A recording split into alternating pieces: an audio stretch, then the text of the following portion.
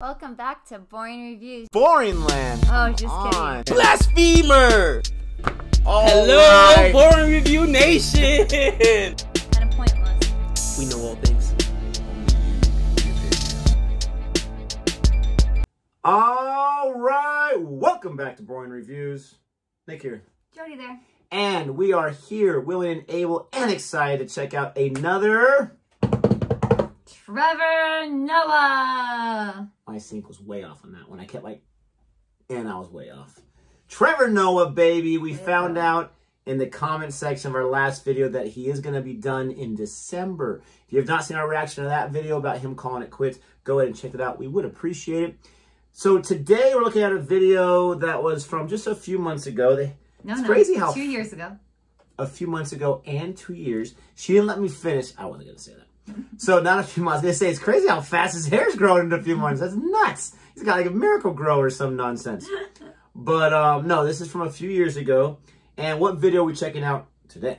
A look back at the legacy of Stop and Frisk in New York City. Oh, okay. Okay, so in all honesty, I chose this video because there was a lot of people that checked it out. And we like the behind the scenes. We like Trevor Noah. This is a more of a serious topic, but it seems like our audience really likes some more serious topics too. Even though we're not very political ourselves, it is still fun to have conversations about it. So I did a little bit of research this time. Okay, so basically the stop and frisk policy in New York is something that's allowed state of New York. It has for a very, very long time. Right. Cops stop you. Yeah, and well, you know, if they think you're a person of interest, yes, right? Yes. They can stop, they can search, all that kind of stuff. It's been accepted. But the problem is through the years, especially in the 2000s, the percentage of those being, you know, Black Americans, right? Have increased. Or even minorities for that matter, non-Caucasians for that matter. Could you imagine after 9/11? Way higher. Anybody of like any Middle Eastern descent after 9/11, right? That would have been a huge exactly. So it's not an even keel thing. And so you can understand how it causes a problem. Yep. So I think he's going to be talking about that. Well, all I could find online is in 2019, there was a suit that was filed against it because of wrongful stop and frisk and all that kind of stuff. And then it got to the point where it was in the presidential debates in 20. I saw at one point, I think it was Trump eventually backed down from supporting that at some point as it caused more waves. So let us know if you know more about this, because I couldn't find that, if it's completely abolished in New York or it's still a practice that's going on and the politicians are using it as their campaign to say whether they feel this or that way about it. Please be kind in the comment section. If you like this video reaction, please don't forget to like, subscribe, and hit that notification bell so you're aware of our next uploaded videos. Ding, ding, as Apollo Creed would say. How dare you not know that reference every time I say it? I do. Rocky. Not you. The audience. So I'm going to go ahead and make our... We don't need subtitles, but I've gotten so used to them with Trevor Noah. I'm going to make them a little bit bigger for us. You guys don't need to know that. So then we know what's happening before he says it, Nikolai. I'm so used to it. What can I say? Here we cut you off there. Schmo. You know, the biggest issue I think I have and many other people have with Mike Bloomberg and how he's defending his stop and frisk record is that he doesn't seem to know what he's defending. And that Bloomberg was the other one that eventually backed down. He goes, oh, I apologize for the policy. And people are not as angry about the policy, I think, as how the policy was targeted. Because for so many years, especially in America, Black people have said, hey, the police are targeting us just because we're Black. They treat us like we're all criminals. They're not just trying to go for criminals. And what would people say? The people, oh, you're overreacting. Cops are not just going to throw you against the wall. You must have done something. And I can imagine for a long time, for many Black Americans, it must have felt like being gaslit. You know what's happening to you. You say what's happening to you, and people are like, that's crazy. And I can imagine how for many white people in America, they're like, that is crazy. You just got thrown against the wall? Why? You must have been doing something. Because white people are like, I've never been thrown against a wall. That would never happen to me. What? You just got thrown against the wall? That's it? I see cops all the time. I say, hello, officer. They say, hello, sir. And then I keep walking. You just get thrown against the wall? That doesn't make any sense. And I can imagine, and then a lot of Black people were like, you white people are being racist because you don't, and white people are like, that is insane. Cops will not just throw, and I can see how people have lived in these worlds for so long. And then now you have audio of Mike Bloomberg saying, and that audio for me, if you break it down into pieces, has so many issues with it. First of all, the fact that he says, if you look at criminals and victims of crime, etc., you can Xerox. You can just copy and paste it and put it out there. It shows me that you didn't even care about the differences between black people. You made it seem like black is crime when in fact black is most affected by crime. That is the thing that you did there, right? That's the first problem I have. Secondly, the fact that people don't seem to realize the ramifications of treating people like that. Imagine if you are a black kid living in Mike Bloomberg's New York City. Every day, you're getting frisked and thrown against the wall. Put over the hood of a car every day. This is what cops are just, this is your life. Now imagine if you are a black kid who lives in this world. A cop gets you, pulls you, throws you into a wall. You got something, no. You carry, next day it happens again. Maybe next week, maybe next month, whenever it is. At some point, what do you say? Fuck the police. Yeah? And then you get people like, why don't you respect the police? Why don't they respect me? They don't protect and serve me. These people come and throw me against the wall and treat me like a criminal. You know what I mean?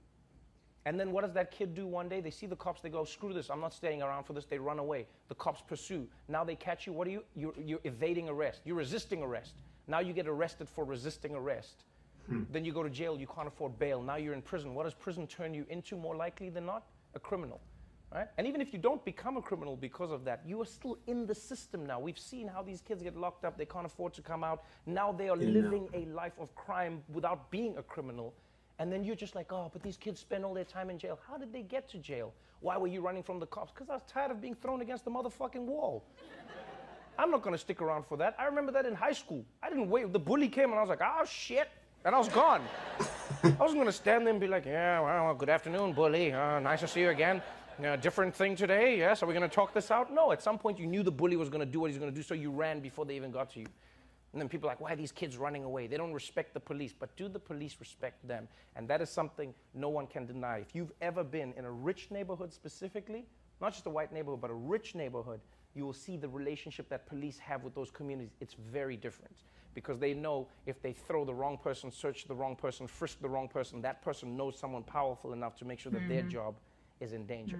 And those are the dynamics that you're dealing with here. And so my problem with Mike Bloomberg is he's not saying, I'm sorry for targeting black people. I'm sorry for treating black people like second-class citizens. I'm sorry for gaslighting black people for so long. No, he's just like, I'm sorry that stop and frisk happened to affect black communities. And it's like, no, it didn't happen to. You designed it to. That was good. That was powerful. Very powerful. That was powerful because when I like though how he says at the very beginning that white people don't think that. They think like, you know, well, what are you doing to get thrown against the wall? Because it doesn't happen to us. And the reason I like that he kind of pointed that out is he's not blaming white people. He's saying that that's not our reality. And he's right. Like, he's even getting on a level of someone else, which is very hard to do. To understand someone else's perspective is very, very difficult. Yes. He's recognizing that from... And not that all white people are the same. I hate that, right? It's very generalized. But I've never been stopped and frisked. You've never been stopped and frisked. We've never been thrown against the wall by walking down the street or whatever. Exactly. For the most part, I have thought that many times, like, well, if you're in jail, you probably did something wrong, or you were at the wrong place, or wrong time, or whatever. And so, not to cut you off, but I do like how he tells you that he understands both sides. That's not what's happening. And I like that the way he talked about it, automatically, you don't want to just like jump in and be like, you did something wrong. You're like, oh, wait, there must be more to this.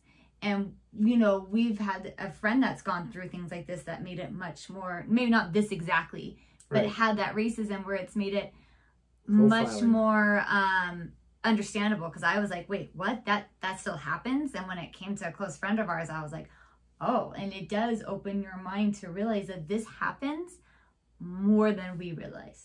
If you're not the one being profiled, you don't think it may be happening. But he makes good sense. Like, yeah, these kids are going to start running away. And then they're going to be in a life of in and out of jail. Because why would you keep putting yourself in a situation where you're being disrespected or hurted for not doing anything wrong? It makes me think of the movie Shawshank Redemption. For anyone that's seen that beautiful classic film, Andy Dufresne, the main character, he gets put in jail because he's wrongfully accused and wrongfully convicted. He didn't do the murder that they said he did. And so he's in there for 20 years, and he's doing these criminal acts while he's in there. Nothing like murder or anything, but he's doing illegal acts, partly so that the warden can make lots of money. But then he tells his friend Red, Morgan Freeman, he says, before I came to jail, I was, you know, law-abiding. I was clean as a whistle. I had to come to jail to learn how to be a criminal. And I watch not documentaries, but like those series about like Locked Up and all this kind of stuff where you hear story after con after con after con, a convict that is in jail talking about how I first got arrested at 18. I've been in and out like it's a job for the last 30 years. And I get out and I have plans to stay clean, but then something else happens or this or that, and I'm always back in here. And at some point they say, forget it. What is even the point of being law-abiding citizen? I'm going to be thrown back in jail anyways. And it's a cycle, which is the problem that is never going to get better, right? If you're continually getting kicked down and kicked down and kicked down, and you don't get a chance to even play the game, so to speak, it's unfair. And my eyes have been open. You know, I grew up here in the western part of the United States, in California, and now we're here in, you know, Nevada. It's a different type of dynamic, racial dynamic, I will say, between white and black people specifically. It's not like what, if you're not from the States, if you're watching this from somewhere else, it's not like what he's talking about or what you see on TV or like the South or whatever, where racism is still very prevalent, right? It's a lot more low key. So me growing up, I never even saw racism for the most part. You know, there was bullies and there was people that were just mean, but it had nothing to do with race. And so you have that part of perspective too. Some people, they grow up with the racism and they know what to expect and they're not naive to it or whatever. So whatever the perspective is, as I get older, I start to notice these things, and it's pathetic. It's sad that you're driving down the street in whatever car or vehicle and you get pulled over. Why am I being pulled over? I don't hate cops, right? I don't hate the cops, but I don't have that kind of negative, you know, situation or experience with police officers, right? And so I really like what he's trying to say. I'm rambling here, but what I'm trying to say is I agree with what he's saying, and I understand what he's saying. And it's a situation where he's absolutely right. Like, it needs to stop. Was there a reason to stop and frisk this person who happens to be black as opposed to this person that's with him that's white? Why do you go to this? Why is the racially profiling, or like what you were talking about, different races around 9/11 or whatever, or minorities? It's, we've got to stop pretending. And I feel like the country has gone ways, right? We've got to stop pretending that it does not exist. That it's not a possibility. Doesn't mean every police officer is evil and a racist and this or that, but we got to stop pretending like it doesn't exist. And we've got to figure out how to systematically eliminate it, right? No one's ever going to be perfect. You're always going to have your judgments and this and that, but eliminate at least the profiling, right? Can we at least eliminate that kind of stuff? And I know I sound like I'm preaching right now, but well, the profiling, his words really inspired me. Should be less on appearance and more on actions. Are they acting shady, or you know what I mean? Like, is there any cause? That's the thing. Is there any cause? Are they doing something that makes you feel like you need to frisk them? Like, because, and honestly, nowadays with so many rights to carry on guns and stuff, like, I'd be nervous to, like, you don't know, does that make sense? No, like, I mean, if people are going to try to Did you ask me if I had a carry-on permit? Exactly. Because that's why I have my gun right here. Exactly. Not that I have one. I have no gun. But yes. But like, there's so many different things too that I think involve it. But yeah, I think it should be on behavior. Is there a reason that you're frisking them beyond what you feel you're profiling? Well, you've got to have that, and it can't be because of the color of their skin. Last thing I want to say is this: perspective is so important. Whether you're American or any other person, any other country that you're from, right? Any other citizen from any other country, if you understand the person you have conflict with, their perspective, it makes things so much better. It makes things so much easier to deal with, because at the end of the day, right, we can sit there and be like, oh, well, you probably shouldn't have gotten arrested. That's your fault. But if it was your own kid that got arrested, right, how many times, even if you know your kid did something wrong, are you going to try to fix that for them? Are you going to try to downplay it? Are you going to get a lawyer and try to find any way to get out of that, because now it's close to home and now you care about it, and now you're like, oh, wait, this is messed up. This is what some people in this country have been dealing with for a very, very long time. Just because of the color of their skin, because where they come from, because of the neighborhood they're from, or who they're hanging out or whatever. Sometimes it's just the clothes they're wearing too. Clothes they're wearing. People profile all the time based off of what your clothes you're wearing. But I love that you said that, because if we were just to put ourselves in those people's shoes, we'd be much more compassionate and understanding. When it hits home is when things change. And unfortunately, like you said, they're nice to certain people because those people know powerful people. But if we all had just put ourselves in that situation and be like, well, I wouldn't want this to happen to me or to my kids, then I think it would change a lot. But a lot of people say, well, if it doesn't affect me, it's not that big of a deal. Exactly. It doesn't affect me. Not a perfect world by any means, but appreciate this. Let us know what you think about this more of a serious topic here. Not really a lot of comedy, even though he was still able to throw his comedy in there, which he's really good at. Don't forget to like and subscribe. And until next time. Goodbye.